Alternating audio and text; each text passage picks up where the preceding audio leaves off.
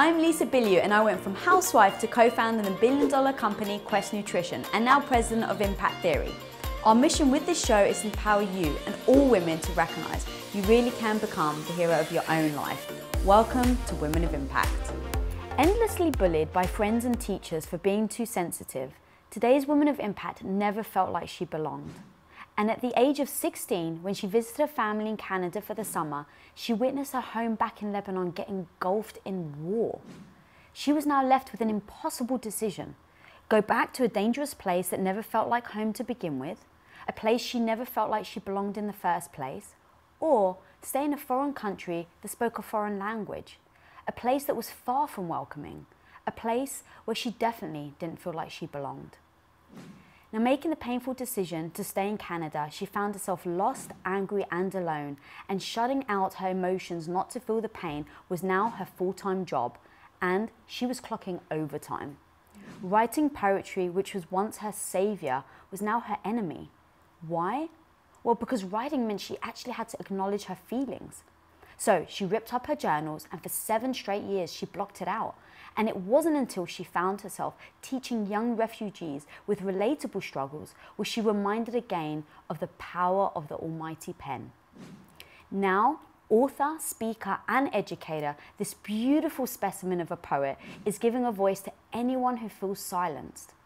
Speaking out as part of the Me Too and Time's Up movement, she addressed a crowd of over 700 people on International Women's Day, where she bravely spoke out about her own experiences and just urged business leaders to re-examine harassment investigations, particularly with low-ranking employees.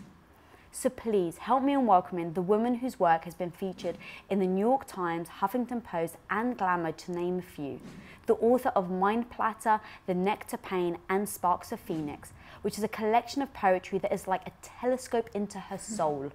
The woman who is the shout to the echo, the beautifully poetic Najwa Zebian. You're so sweet. Welcome to the show, my dear. Your story is incredible. And where I want to start is the fact that you didn't feel like you belonged anywhere. Mm-hmm. A lot of people fight that, not knowing where they belong. Talk me through how you felt and then how you got out of that. Mm-hmm.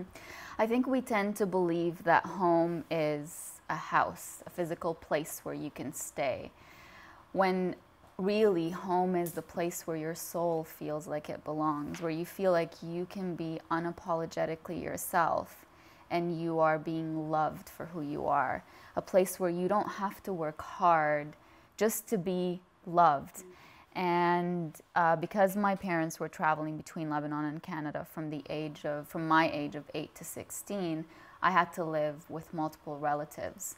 And it never, to me, it's never like, oh, they treated me badly. Mm-hmm. It's not like that at all. It's just my own internal feelings of displacement and not knowing where home really is, and not knowing whether me being the way that I am, which is a very sensitive girl, very sensitive human, I don't know if I should show that to those around me, because I don't know if they want to listen to my voice. I don't know if they see what I need to be seen about me. And so, you know, being bullied at school during that time by both, as you mentioned, students and teachers, made it even more difficult for me to feel like my voice was worthy of being heard. And so I stayed quiet for so long. And I love Lebanon. It's my home country. I really do love it, but it never felt like home. So then when I moved to Canada, I remember the first day a teacher saw me, and I used to cover my head at the time, my hair. And she said to me, oh, I know who you'll mix well with. So she took me to a group of girls who also wore the hijab at the time. And I remember standing amongst them thinking, I don't belong here. Really? Yeah, because it was such a cultural shock for me that even they looked like me, but they were, most of them, born and raised in Canada.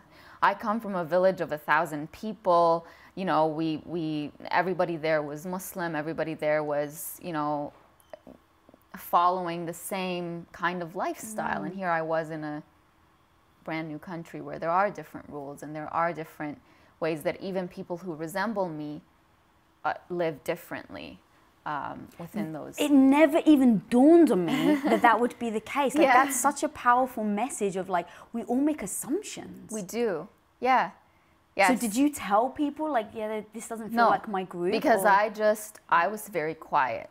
I remember not going to the cafeteria of my school, of my high school, until the second semester of that year. And I only went once because a friend of mine needed to get something for lunch. I never mixed with people. I stayed in the library at lunch, did my homework for the next day, and that was it. I just never mixed with people. Never. It was such a lonely time. Was it that, like, so obviously looking back now, were you doing it as like a safety because, like, you could trust you being by yourself? Because if you look at these people that you didn't even make the effort, right? You said you didn't go to the cafeteria. Was it that for you safety was standing back and keeping to yourself? Yes, it was safety and also fear. Okay. It was fear that I would be judged for who I was. And I think part of me didn't even want approval. Part of me had given up on being part of something, that I just wanted to go to class and go home, and that was it. When I reflect back on those years, I see them in black and white because they were very, very much, there was no feeling of joy or feeling of being present. It was just getting by, you know? That was my life. It was just getting by, and hopefully one day happiness will come, because that's what everybody tells you, is that it comes at some point. Go to school, get a job, get married, and then happiness will come. Yeah. I've got an amazing quote. I've actually got a ton of quotes from you, but I want to talk about pain. You wrote something about it that just hit me hard.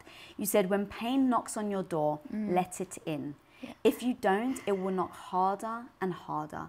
Its voice will become louder and louder. So let it in, spend time with it, understand it, then walk it to the door and let it leave, because it's time for you to welcome happiness.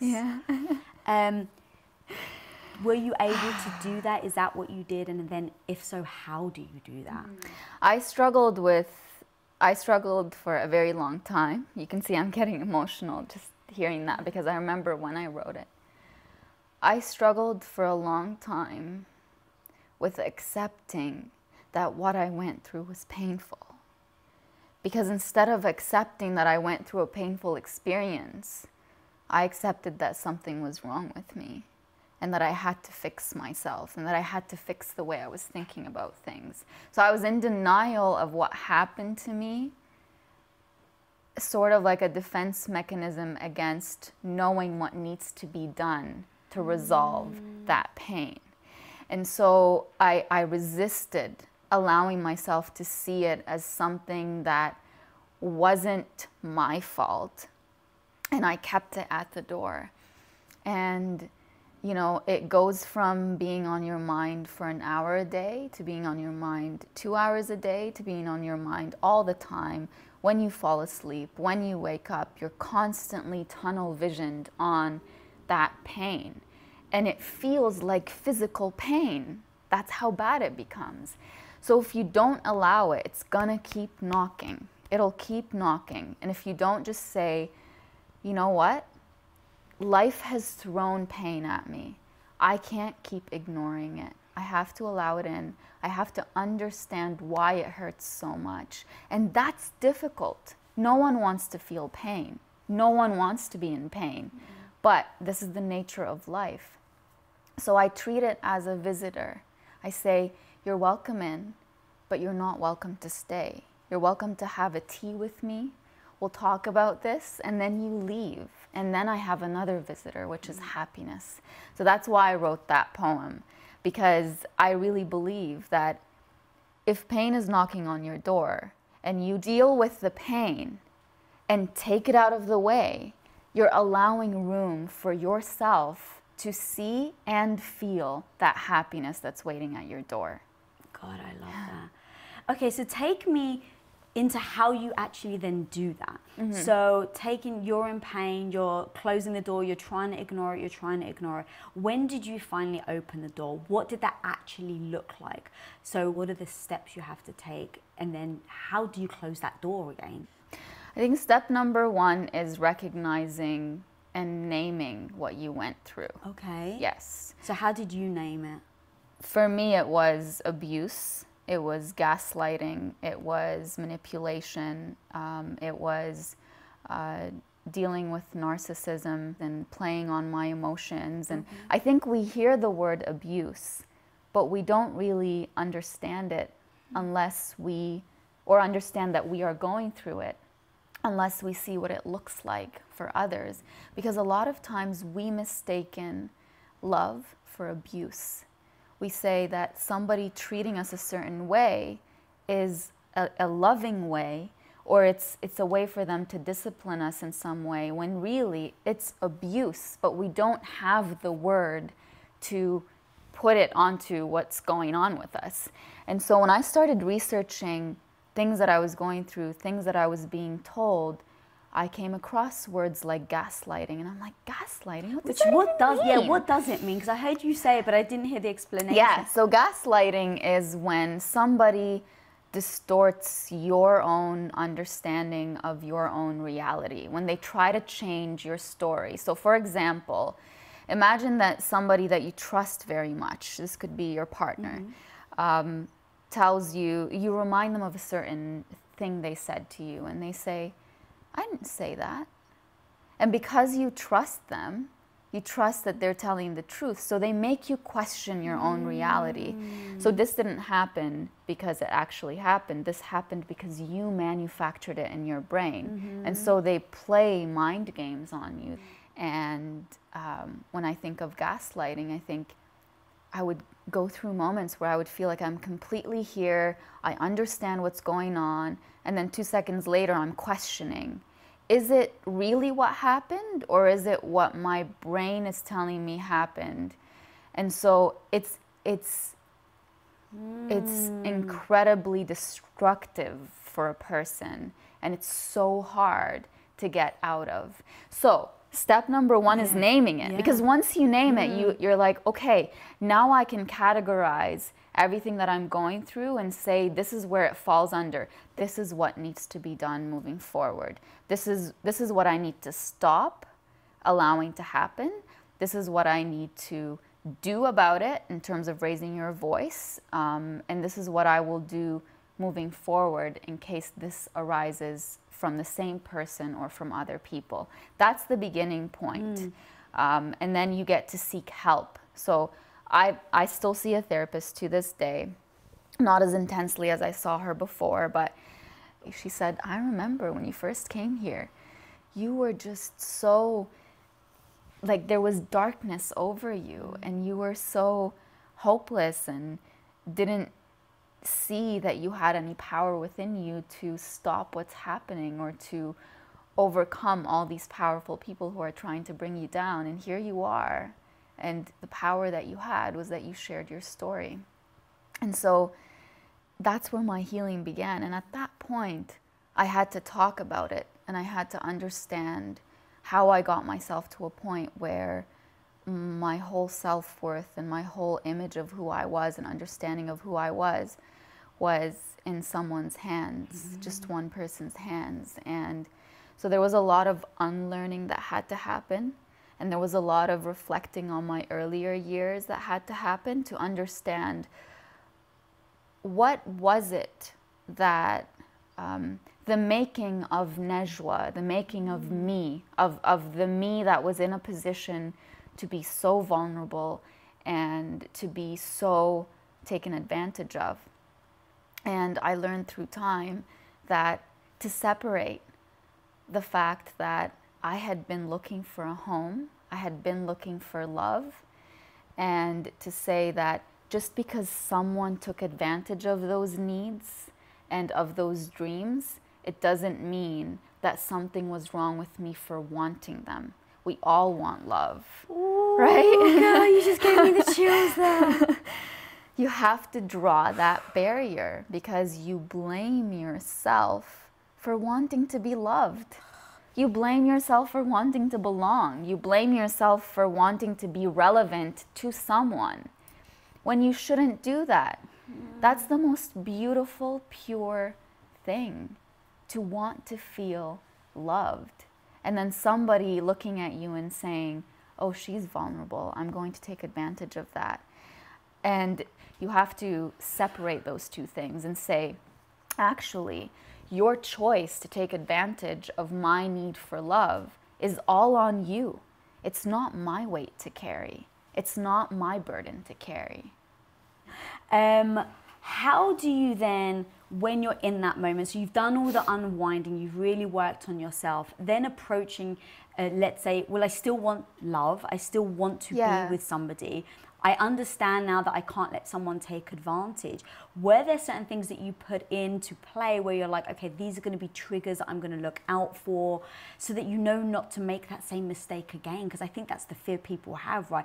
I gave it my all to this relationship and I got taken advantage of, they abused it. And now I'm so fearful of giving it over again. Have there been things that you've told yourself, it's like, okay, next time I'm going to do this? Yes, so in terms of having rules, my rules don't have to do with people, they have to do with me. So they have to do with me drawing healthy boundaries and not allowing myself to compromise my my sense of self and my sense of being, of who I am, just to allow somebody in, or to allow myself to fit into someone's life. So the work has been on myself. And I understand that sometimes we do have to say, this is what I'm looking for in a person. But I think what comes before that is knowing yourself, so that when it gets to a point where you are getting to know someone, or you are getting into a relationship, the moment you feel that you have to change things about yourself, then that gives you a red flag, and you say, you know what, I'm feeling like I have to change things about myself. And don't get me wrong, we all have things to change about ourselves. And sometimes being in a relationship with someone pushes you to be a better version of yourself. But if it's pushing you to be a worse version than yourself, then that's when you know, this is not right for me. This is my need for love overriding my need for the right love for me. Yeah. Okay. So I think it begins with you, working on what you accept, what you don't accept, how you would want somebody who really loves you to treat you, and just knowing those things so that you're prepared. So in education, we say, as a teacher, I want to be proactive. I want to make sure that I set my students up for success and for not misbehaving before that misbehavior happens, so that I have to deal with it then. Instead of saying, I'm just going to be myself, and then when bad behavior arises, I will punish them for it. And I think it's the same thing with relationships. When you're proactive and you start with working on yourself and knowing who you are, instead of waiting to be in a relationship to figure those things out based on who that person is. And I know that sometimes people get into relationships at a younger age, and they have to go through this experience of turmoil and not knowing. And so I don't want anybody listening to think to themselves, oh, I did something the wrong way. Everybody falls into this. You don't learn unless you fall down. And I learned by falling down many times and getting back up. And so if you're at a point where you're wondering, how do I move forward, then this could be a great place to start. I love that. Talk to me, actually, something you just said about like not beating ourselves up over things. Like it's not wrong. How do you not beat yourself up then? Are there things that you do, or do you have a situation where you're like... This taps into self-love and my definition of self-love. For me, self-love is picturing the person that you love the most and telling yourself, I will not treat myself any less than I would treat that person. If you were my most loved person on this earth, if you had a bad day and came to me, I would listen to you, I would understand you, I would make sure that you're feeling pampered, that you're feeling like you're safe here. So why can't I do that for myself when I'm having a bad day? Why can't I do that for myself when I make a mistake? Self-love is not treating myself any less than I would treat my loved ones, and not allowing anybody to treat me less than I would treat my loved ones. When I make a mistake, and sometimes we make mistakes knowing that we're making them, I just remind myself that I am human.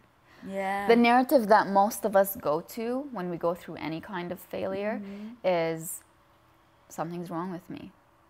I've known this all along, something's wrong with me. Or I'm not destined for happiness, or I'm not destined for love and I just need to accept it. Those are the narratives we usually go to. But the real narrative is much different from that.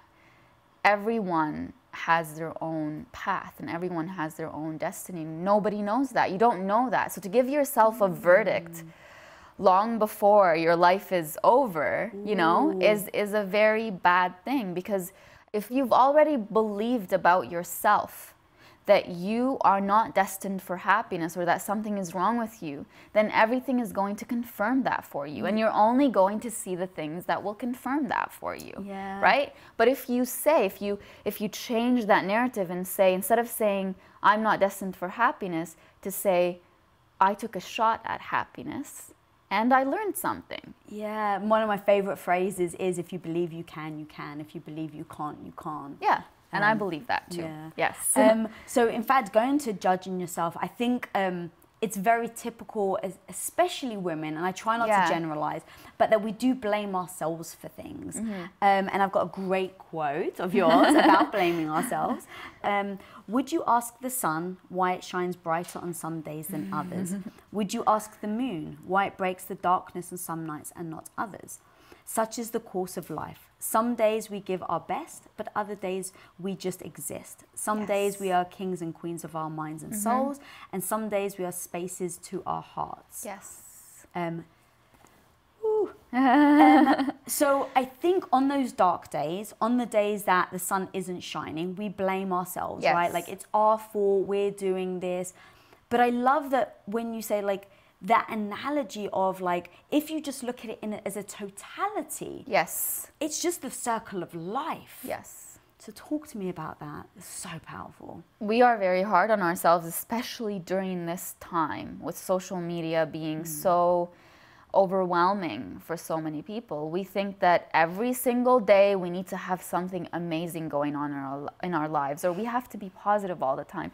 I can't tell you how many times people ask me, how do you stay positive all the time? And I'm just like, I'm not. Good for you. You think that I am, but I'm not. I'm not positive all the time. And so I feel that we are very hard on ourselves when we look at the lives of others and say, why haven't I achieved that? Or why haven't I achieved something similar to that? What more could I be doing? And so you're constantly focused on what needs to be done instead of what needs to prepare you for what needs to be done. And right? So you want the recognition, you want the relevance, but you don't want to do the hard work that leads to that. And so I wrote that just to say that, first of all, I always say, you are the sun. The very first entry in Mind Platter is titled, You Are the Sun. So I envision and visualize that I am a sun. And some days I'm very bright, and other days I'm hiding and you can barely see me. And that's okay. There's nothing wrong with not constantly being that shining light on everyone and everything. There's nothing wrong with you taking time, first of all, to take care of yourself, and second of all, to ask yourself, where am I and where do I want to go? Instead of just saying, I want to be in the spotlight. You can't be always in the spotlight. And if you are, that's going to burn you out at some point. It's the same with happiness, I think, as well, right? Me included, like I'm always looking like, oh, I want to be happy, I want to be happy, but understanding that you can't always be happy. And it's that precise notion that allows you that when happiness does come, for it to be so consuming and enjoyable. Yes. But I don't think we would have that if we always had happiness. If you have nothing to compare it to. Right. I am not of the mindset that it's okay to tell people, just be grateful for what you have, because look at all the people suffering and struggling. Because I feel that that gives people a sense of guilt for wanting certain things in their lives, certain things that very much could be needed, like love and and I know that, you know, some people will say, well, that person doesn't have money to buy food, and you're saying that you want to be loved. But love is such a fundamental thing to all of us, right? Dude, that so hit me. You're so right. So I don't like that attitude of saying just be grateful for what you have because of all these other bad things.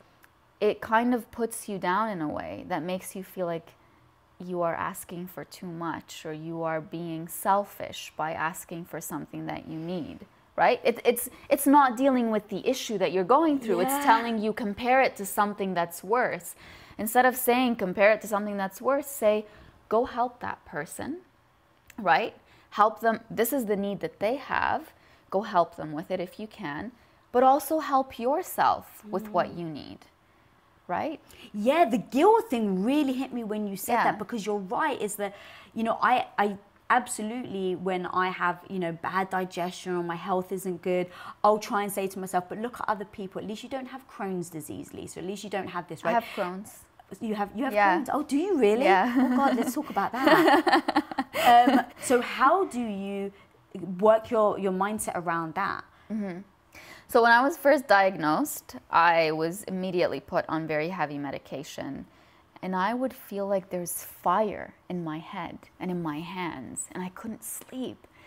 And I constantly felt like I was disconnected from reality. And so when I started looking into it, I thought to myself, wow, look at what I'm putting in my body. And you have to deal with the side effects. So you go on antidepressants, and you go on sleeping pills, and you go. So it's like dealing with a chronic illness, and also causing yourself so many other illnesses, and then taking more medications, and so it feels like your body isn't even yours anymore. And I felt like I'm not here anymore, I'm not present anymore, and I'm sick and tired of this. And I just stopped every single medication that I was on completely. And my doctor said, you're crazy. People usually take 6 months to wean themselves off of these medications, and you're just doing it right away. And I said, I'm going to do well. I'm going to eat properly. I'm going to exercise. I'm going to stay away from stress or things that cause me stress, and I'm going to do it. And I've been off medication for about 3 years now. Wow, that's incredible.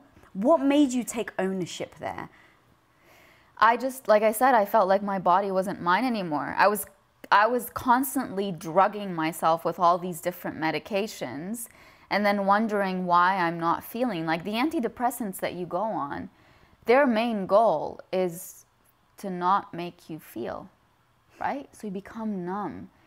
And you know me by now, I'm a poet. I feel, I'm sensitive. I have a lot of emotions going on inside of me. So it feels like there's this flood going on inside of you, and you can't make sense of it because you're not even given, your body isn't even functioning the way you want it to. You know, it's being silenced in some way. Oh, okay. Right? And so, and not, this is not to tell people don't go on antidepressants. Sure. Go on them if you need to. Yeah, absolutely. But that's how I felt. I felt numb, and I felt like I wasn't dealing with what I was going through. It definitely seems like a massive theme in your life is being in situations where you have been silent. So you use that in regards to Crohn's as well, which is incredible. but you keep finding your voice, which I think is amazing. Thank you. And especially you standing up and talking on National Women's Day, and then how you were able to find that voice finally, because I'm sure there's a lot of people right now at home that is looking to find their voice. How do you do it? How do you get the guts and courage to do it? And then stand up on such a public platform and be so vulnerable? Mm-hmm. Going through the experience of being, of having power abuse exercised on me and feeling silenced by multiple power systems, because this happened in my workplace, and I reported it, and I spoke to many people who had power to do something about it and to raise my voice for me. And I consistently and continuously felt like I was being told, nothing's going to happen out of this. There was a lot of telling me indirectly, this is your fault. You're sensitive. You could have said no at certain points. You could have, but when there's power involved, I've always said this: saying no to a person in power when you're here and they're up here is not the same as saying no to a person who's at your level of power, right? Mm-hmm. Consent is not the same when there's power involved. It's not the same, because there's a lot of fear from the person who's down here. You think to yourself, what is this person in power going to do if I say no, or if I reject them, or if I push them away? That's why women specifically will stay silent about certain experiences, because they know that it's going to be bad news for them down the line, because those in power are going to say, oh, she's a troublemaker. She's raised her voice about certain things before, so she might, And that comes from a place of them, it's their own insecurities. Because if you know that you're not going to make a mistake and you're not going to treat someone badly, then why would you not believe someone who's saying that they've gone through a certain experience? So I had been going through that for a while and internalizing. No one knew. My family didn't know. I was too ashamed to admit that I had gone through an experience like that, or that I had feelings for someone. That's a very shameful thing to admit, especially in my culture. And imagine sitting amongst your own family and hiding something like that, hiding an experience like that.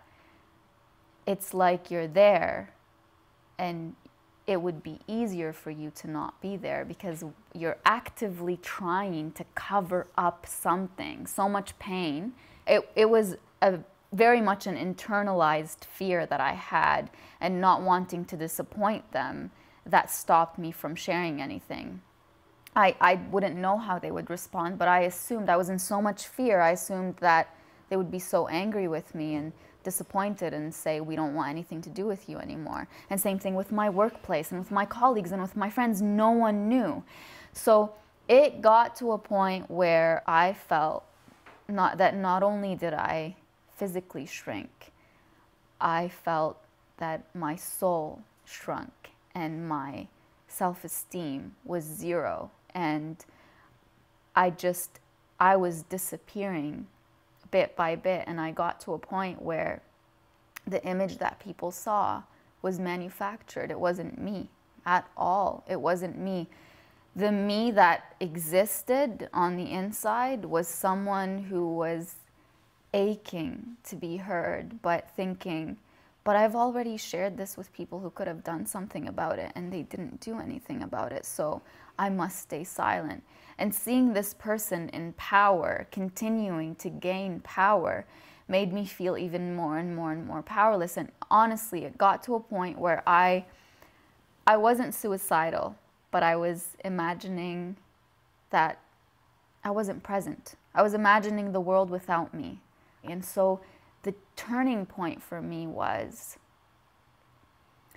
do I continue to be this manufactured image that's being loved by and welcomed by people around me, just for the sake of continuing to belong somewhere where I really don't belong? Or do I share the real me and risk losing everybody who loves me or who's welcomed me into their lives, and actually be loved for who I am? And I wanted to be loved for who I am, as painful as it was. So I decided to put this person aside and let this person flourish. And so after I shared it, there were ripples starting to happen, and other women came forward and said, you know, he's done this to me years ago, or he's done this to somebody that I knew. So I thought I was the only one. I wonder if these women came forward to someone before and they were also told, nothing's going to be done about this, so just be quiet, just like I was quiet. And in a way, that silence was protecting him. And it was protecting all of the other stories from coming to light. And so when I discovered that there were others, I knew that something more had to be done with How this. soon after this did people It was start within the coming next out? few months. Okay. Yeah. Well, immediately I started getting messages from people. At this point, it was like, I am the only one who's going to raise that voice. I'm not going to wait for someone to save me. I have to do this on my own. And for somebody who was quiet her whole life and who wanted people's approval, or just didn't want to stir any trouble or disturb any waters, that was big for me to do. I took months to make sure that my intention was not to hurt this person, but it was to allow this hurt person to be relieved, to start the healing process. And healing couldn't begin if I was ashamed of my story. So when other women came forward on their own, all of a sudden, it all came back to me saying she's the one who started it. So I received a legal threat 2 or 3 days before International Women's Day. This is leading you up to the speech. Saying that if you don't be quiet, we are pursuing legal action against you. So I received this letter on Monday and my speech was on Friday. So I read it, and I had never been served legal papers before, but you know, I showed them to my lawyer. We talked about this, and we decided we're going to not do anything about this. So on Thursday, I get a call from a local media source, and I'm like, why are they calling me? Probably because it's International Women's Day and they want some kind of statement from me. Then I get another call. Then my lawyer called, and I was like, okay, this is bigger than what I think it is. So they had gone to the media saying, we served... They is in the person you had shared the story about. Yep. Him and his lawyers went to the media saying, we have warned her not to talk about this anymore and to apologize for what she said. We will have people watching her during her speech tomorrow and taking notes so that if she does say something, we will proceed with our legal action. So imagine, less than 24 hours before a keynote speech, I am the only speaker, where there's going to be over 700 people. It was packed, it was oversold, talking about International Women's Day, talking about women's rights at the time that the Me Too movement and the Time's Up movement had exploded. Less than 24 hours, you're telling me, be quiet. And you know how stressful it is to prepare a speech. You just did a TEDx, Yes. right? I had to change everything. Here they are trying to silence me and my voice the day before my speech. So it had to become about, you cannot silence me. You cannot silence me. So I started my speech by saying, I heard that there are people taking notes. Just so you know, if there's a note you missed, just raise your hand and I'll repeat it for you. Oh my God, that's amazing. So that was basically me saying, you know, I'm telling people I am not going to be quiet, because there was speculation in the media that night before saying, you know, we're expecting that she's going to address a legal threat, but we don't know. Right. And so this was me saying, of course I am. You're telling me not to talk about it? I am going to talk about it.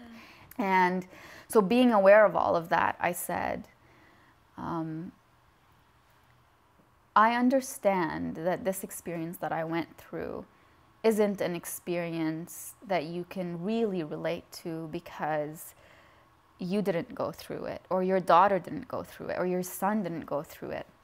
But if you think that I am someone's daughter and I have a father, I am someone's sister, I am someone's aunt, I am someone's, and I started saying all those things, said if you were to look at me that way, then you would see it differently. And I was trying so hard to tell them, to help them empathize with the situation, to help them really understand that just because this didn't happen to you, you're not off the hook.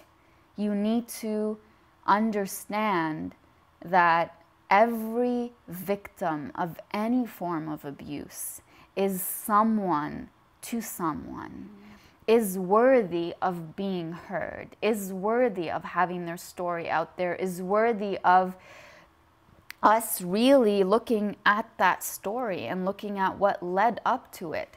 And so closer to the end of the speech, I held up the legal papers and I said, I will not apologize for telling my story. I will not apologize for sharing my truth. And you silenced me for long enough. And here you are, showing every victim of any form of abuse out there, showing them that this is what will happen to them if they share their story. I'm the voice of that girl or that boy sitting in the corner, struggling with their story, afraid of what will happen if they share it. I am their voice. I don't amplify the voices of the abusers. I fight the voices of the abusers for those who experienced any form of abuse. So that's what happened at that speech. And is that what you were telling yourself the night before? Because taking everything you said into context of who you used to be, the person that like ripped up her journal because she never wanted to feel, that stopped writing for so long, that was always the person that was a pleaser, that wanted to be liked, and you go head first, like you just jump in with both feet, I'm going to speak out, like that's so hard. And then you get served papers that says if you do it more, we're going to come after you. Like I couldn't imagine going from one perspective, from one end to another. When you're in that moment and you've been served, was there a moment of like, should I actually do this? No. There was no doubt. It means that I have something to say that scares them. So that I'm like going to your to fire say, then? oh yeah. I was telling my friend last week, my voice is strongest when I'm the most enraged about any kind of injustice. I have that personality of being very calm and kind, and I don't get upset. But when I get upset, you have no idea what's going to happen. It's not in a hurtful way. It's in a truthful, I will not accept this kind of way. So I knew that my most powerful asset was my truth at that point. And so there was nothing to hide. There was nothing to hide. They made me angry in all the right ways, in all the ways that would make all the right words come out on that day. And I felt very empowered afterwards. Absolutely incredible. Thank you. I think I know the answer to this after like just diving deep into your world, but what do you consider your superpower to be? I would say my superpower is not being afraid to feel and to share the truth of who I am. That's what I would say is my superpower. Because to share the truth of who you are, you need to feel. You need to not be afraid to feel the feelings of pain, of rejection, of being silenced, of being let down, because only when you feel those pains will you understand your truth, and once you do, then you can share your truth. Yeah. And so where can people find all the amazing things that you're putting out? Where can they follow you? They can find them on my social media. Najwa Zebian is on Instagram, Twitter, YouTube, Facebook, wherever. And then, as you mentioned, Mind Platter, The Nectar of Pain, and Sparks of Phoenix are my 3 books. So. And they can find that on your website? Yes, najwazebian.com. Yeah. Guys. So I studied English Lit at school, and they made me read Chaucer, Sylvia Plath, and Shakespeare. And even though I loved language and I loved words, I couldn't relate to them at all. I had no idea what they were talking about, and it wasn't my world. And so when I came across Najwa and I read her book, they hit me so hard. She is truly, in my opinion, today's poet. Like, she is bringing back that platform. Thank you. That is, oh God, girl, it's like, read her books, guys. It is beautiful. It is so well written. It hit me so hard. I had so many quotes that I didn't actually get to say out loud, but go check out all her stuff, because it will be life-changing. Trust me. If you're not following me, guys, do follow me at Lisa Bilyeu, and click that little subscribe button down there to subscribe. And until next time, go be the hero of your own life. Yes. What up, guys? Lisa here. Thanks so much for watching this episode. And if you haven't already subscribed, click that little button right in front of you. Click, click, click away. We release episodes every Wednesday, so be sure to get notified. Till next time, go be the hero of your own life.